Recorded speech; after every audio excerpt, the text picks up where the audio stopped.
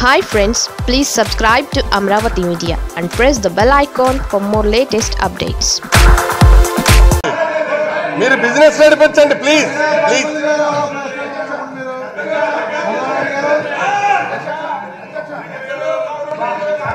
Sir question అవర్కు ఒక్క నిమిషం అండి, ఒక్క నిమిషం. క్వశ్చన్ అవర్లో వాళ్ళు అడిగిన క్వశ్చన్ గోపాల్ రెడ్డి కమిషన్ గురించి అడిగారు సార్. గోపాల్ రెడ్డి కమిషన్ గురించి అడిగినప్పుడు మినిస్టర్ గారు చాలా సావధానంగా సమాధానం ఇచ్చారు. ఇచ్చిన తర్వాత రమానాయుడు గారు అచ్చెన్నాయుడు గారు లేచి ప్రభుత్వం పైన బురద జల్లే కార్యక్రమం, అంటే విద్యుత్ శక్తి ప్రాబ్లమ్స్ అంతా మా వల్ల వచ్చినాయటువంటి బురద జల్లేటువంటి వాళ్ళు వాళ్ళ కాదా సార్? తర్వాత ఆ బురద జల్లే కార్యక్రమం అంతా వాళ్ళు చేసిన తర్వాత ఫైనాన్స్ మినిస్టర్ గారు లేచి చాలా స్పష్టంగా ఏ రకంగా వాళ్ళు డిస్కౌంట్స్ని కానీ అన్నింటినీ నిర్వీర్యం చేశారో వివరంగా చెప్పారు. వివరంగా చెప్పిన తర్వాత వాళ్ళ బాధ ఏం సార్? ఇంకా మళ్ళీ ఏదో రకంగా హౌస్ని డిస్టర్బ్ చేయాలి, అరాచక శక్తులను ఓట్లు వాడడం, దాని ఒక గౌరవ సీనియర్ సభ్యుడి దగ్గరికి వెళ్ళి దౌర్జన్యం చేయడం, ఇదే సార్ వాళ్ళ సంస్కృతి? ఇదే సార్ వాళ్ళ సంస్కృతి? ఈ రకంగా పోతే ఎలా సార్ హౌస్ని డిక్లేర్ చేస్తారు సార్? వాళ్ళు మిమ్మల్ని కూడా బెదిరిస్తున్నారు సార్. ప్లీజ్ చెప్పండి.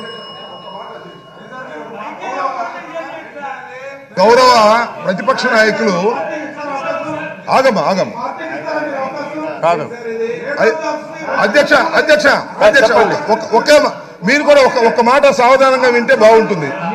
ఒక మాట మీ తరపున చెబుదాం అనుకుంటున్నా, మీ తరపున చెబుదాం. అధ్యక్ష చెప్పండి. ఇప్పుడు రామనారాయణ రెడ్డి గారు క్రాస్ టాక్స్ వద్దండి, క్రాస్ టాక్స్ అంటే చాలా అభిమానం మాకు. అధ్యక్ష చెప్పండి. ఇప్పుడు గౌరవ ప్రతిపక్ష నాయకులు చాలా సీనియర్ సభ్యులు, దానిలో ఏ విధమైన సందేహం లేదు. ఏమండి ఈయన ఎవరో ఎక్కడో మాట్లాడితే ఆయనతో ఈయన మాట్లాడతారేంటి? ఒకటి. రెండో అంశం, రెండోది వీరు మాట్లాడితే ఏమిటి ఏమిటండి ఇది నాకు అర్థం కాలేదు. ఇది ధర్మమేనా? ఇది వీరేమో అడ్డం వచ్చారు, అడ్డం రాకపోతే ఏం జరుగుండేదో నాకు అర్థం కాలేదు. వారు గౌరవ సభ్యులు, ప్రధాన ప్రతిపక్ష నాయకులు, ఈ రాష్ట్రానికి ముఖ్యమంత్రిగా చేసినటువంటి వ్యక్తి, ఆయన మాట్లాడుతూ ఉంటే పక్క సీట్ ఉంటే లేచి ఇలా వచ్చి ఇది సభా సాంప్రదాయమేనా చెప్పండి, నాకు అర్థం కాలేదు. It is very serious matter నేను చెప్తున్నాను అధ్యక్ష, ఇది వెరీ సీరియస్ మ్యాటర్. వారు అడుగులు ముందుకు వేసి జెక్చర్ చేసి వారి మీదకి వస్తుంటే మీరు పిల్లకాయ కాక పెద్దకాయ ఎలా అవుతారు చెప్పని అడుగుతున్నాను నేను. మీరు పిల్లకాయ కాక పెద్దకాయ ఎలా అవుతారు? మీరు ఆ రకంగా జడ్జెస్ చేస్తుంటే ఒక శాసనసభలో నిండు సభలో మీరు ఆ విధంగా మాట్లాడటం ధర్మమేనా అధ్యక్ష? దీనికి వారు క్షమాపణ చెప్పాలని కోరుతున్నాను నేను. దీనికి తక్షణమే ప్రధాన ప్రతిపక్ష నాయకులు క్షమాపణ చెప్పవలసినటువంటి బాధ్యత ఉందని కూడా మనం చేస్తున్నాం.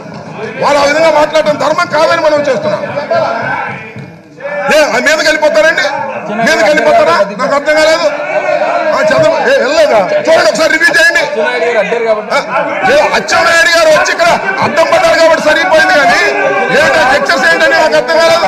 ఇది ధర్మం కాదు, ఇది ధర్మం కాదు. ఏదో బెదిరించాలని మా మాజీ ముఖ్యమంత్రి గారు ప్రయత్నం చేస్తే బెదరడానికి సిద్ధంగా లేరు ఇక్కడ కూడా గుర్తుపెట్టుకోమని మనం చేస్తున్నాను. ఏమిటండి అది? ముందుకు జరుగుతారా? సీట్లో నుంచి బయటకు వస్తారా? కూర్చోండి సార్. అధ్యక్ష దీనికి వారు క్షమాపణ చెప్పాలి.